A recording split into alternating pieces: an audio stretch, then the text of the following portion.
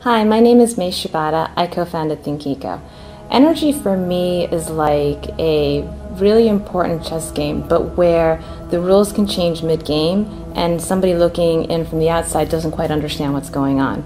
So like chess, energy is a multi-stakeholder, highly regulated environment where only certain sequence of moves actually yields market results. And because energy is so crucial for everyday well-being as well as for national security, there's been a lot of government funding provided to energy.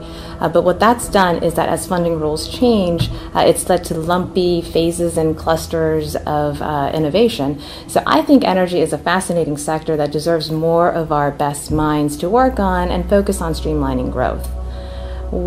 Within energy, what I do is I help to bridge the gap with the outside world. So as former advertising executive as well as co-founder of ThinkEco, I created a utility energy saving program for homes where the yield on our marketing campaign really helped to prove that energy can be as hip as the latest consumer gadget.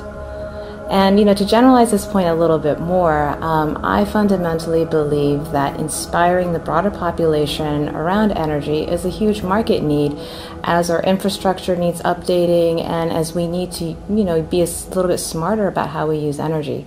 See you at ETS 2014.